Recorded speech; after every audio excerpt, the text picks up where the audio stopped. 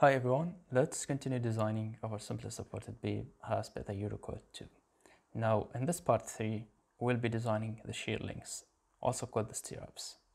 Now just before going through that process, this is the very summary of what we had in the flexure design, in the bending design. So basically we said that we are required to put the compression reinforcement. We check the K and we are providing 3H12 as for the compression reinforcement, and for the bottom reinforcement, that is for the tension reinforcement, we are providing 7H20. So if you take any cross section along this beam, this is what you're going to view. Now we did something else. We checked the deflection using the effective span to the effective depth ratio, and it was satisfactory. Now it's the time to move on and design the shear links. Now, designing the shear links as per the Eurocode 2. Now, a very brief introduction. As we all know that the concrete itself has a fair capacity when it comes to resisting shear stresses, but that is just up to certain limits. Beyond that limits, we must provide the shear links.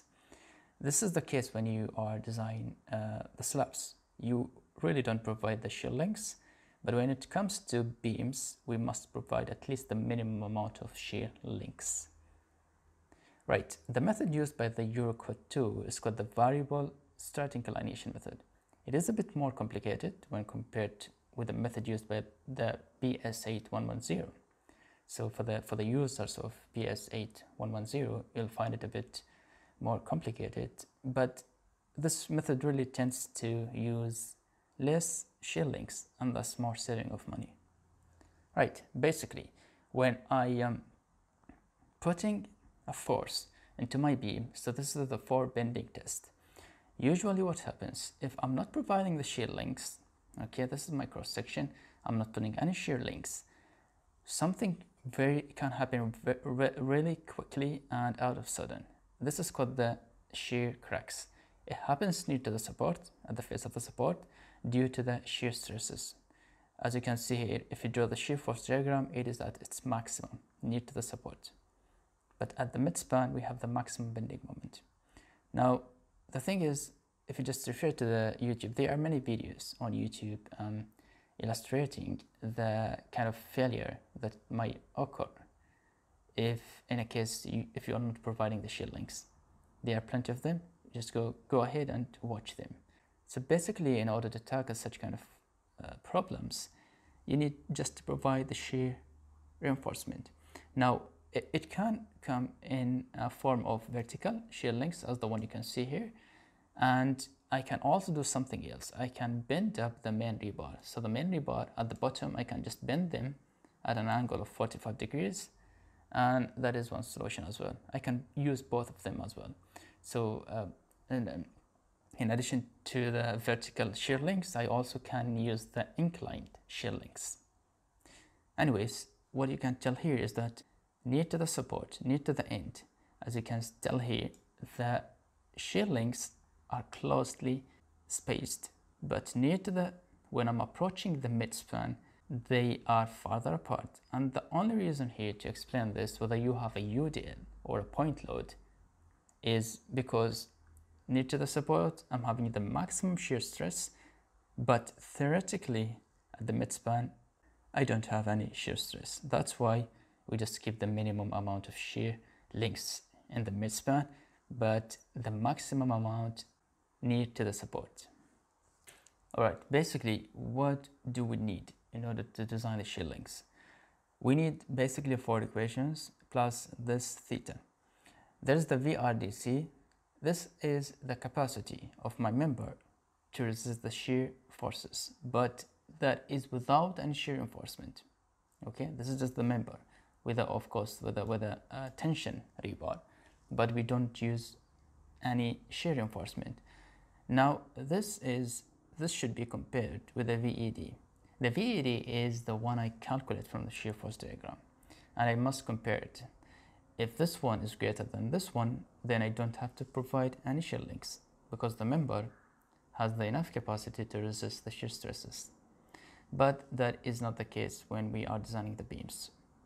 There is also the VRD max, and we need this one actually to well, this represents the concrete strut, okay, and this can vary with an angle of 22 degrees up to 45 degrees. It can't go beyond 45 degrees, but in that case I'll have to redesign my member.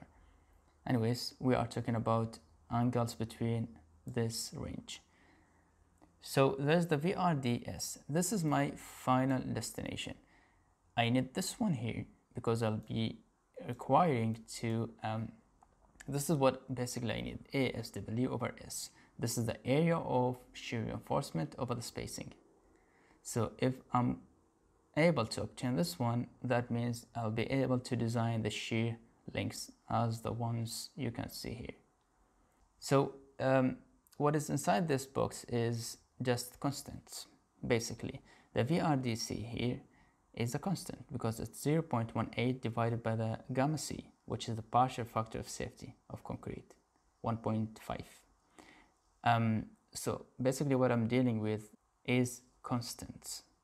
If you find this slide a bit confusing, then just forget about it. Focus on the following. Here are the steps that you can follow in order to design the shear links. First of all, you're going to obtain the VED. This is from the shear force diagram. And then you can go ahead and obtain the VRDC. Okay, the concrete capacity to resist the shear forces without any shear links. Usually what happens? This is the case when we are designing the slabs. But since we are talking about beams, most of the cases, the VRD, the capacity of the concrete, will be less than the VED from the shear force diagram. And that I must provide the shear links.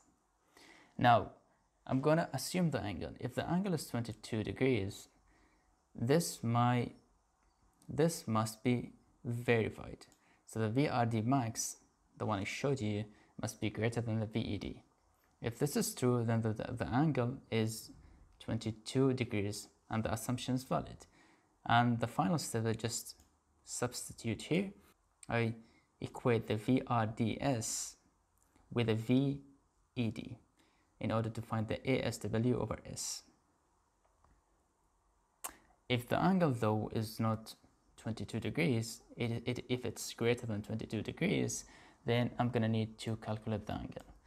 Why do I need the angle? Because the final answer here, or the final equation that I'm aiming to find or work out, has this theta. Alright, let's get into our example. Things will get clarified.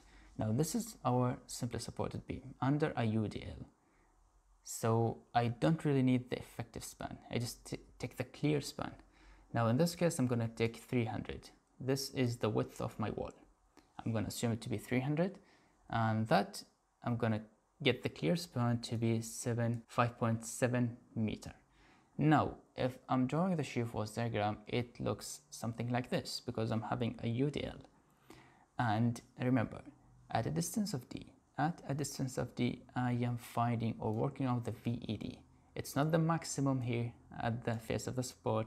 It's not at the center of the support. It is at a distance of D. So the code allows me to take the VED at a distance of D.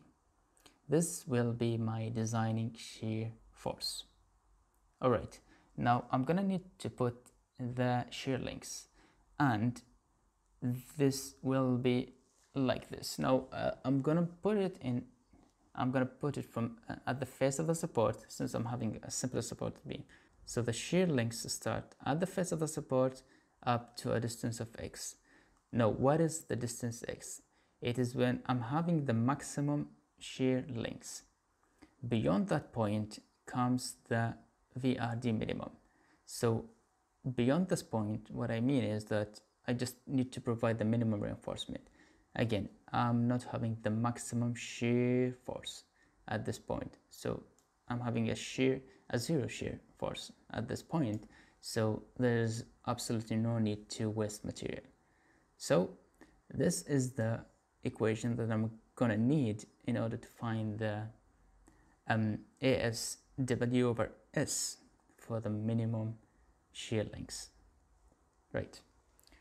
So this is the free body diagram of our example, and we have an ultimate load of 70.5 kN per meter.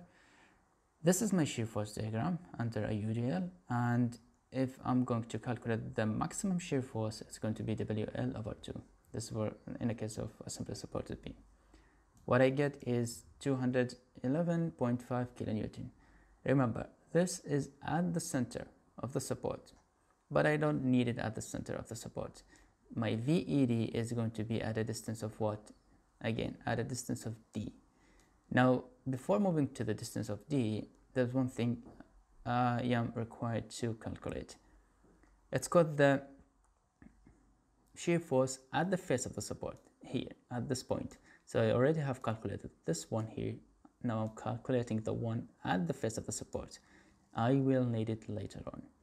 Now, in order to do so, the VED, the VEF at the face of the support is equal to Vmax, which is the one I have already obtained, minus W, which is the load here, times the support width, 300, divided by 2. So this is what I get. This is the shear force at the face of the support at this point. Now, yet this is not the one I am aiming for. The one I am aiming for is the distance of D. So again, what I do is just the same procedure. So I want to find out the VED. The VED is just as the same as the one we found it with the VEF. So the VEF, which is this one here, we subtracted with the W times D, because I'm going through the distance of D. That is my M, that is the VED, and W is the ultimate load. So this is what I get, 170 kilonewton. All right, now I have obtained the VED. I'll be comparing this with the VRDC, the concrete capacity. Again, what I'm dealing with is constants. I'm having the partial factor of safety 1.5, so my CRDC is going to be 0.12. I have the K here, okay, I have the D, and it is 1.67. Sigma CP, again, it's a 0 because I don't have any axial force. Now the rho here is related to the tension reinforcement. So my area of tension reinforcement is 2,200 millimeters square, and this is the D times B. If I work it out, it comes out to be 0.016. This should be less than 0.2, which is in this case okay. But remember, I don't really provide the entire tension reinforcement to the end support. The thing is here, if you remember the bending moment diagram, I'm providing the maximum area of reinforcement to resist the maximum bending moment, but at the support, I don't really have the maximum bending moment. So instead of putting the entire 100% of the main rebar, I'm just going to assume only 50% of the tension rebar extending to both ends. So basically what I mean is that instead of taking 0.016, I'm going to multiply it by 0.5, and this is what I get. All right, now I can work out the VRDC. This is what you're gonna get once you work it out. Again, there's nothing absolutely difficult about this, and just remember the VRDC should be compared with the minimum, which is this one here, and it turns out to be again, the minimum is less than the VRDC, the one I calculated, which is okay. Now the main thing here, if I'm comparing my VED, I have obtained it from the shear force diagram with a VRDC. What I can see here is that I must provide the shear links because this one is less than this one. So my member will not take the shear stresses. Therefore, I must provide the shear links. All right, so we have calculated the VED, we have calculated the VRDC, and we checked the VRDC. It is less than the VED from the shear force diagram, and thus I must provide the shear links. Now I'm going to pause it here. Next part I'm going to continue designing my shear links.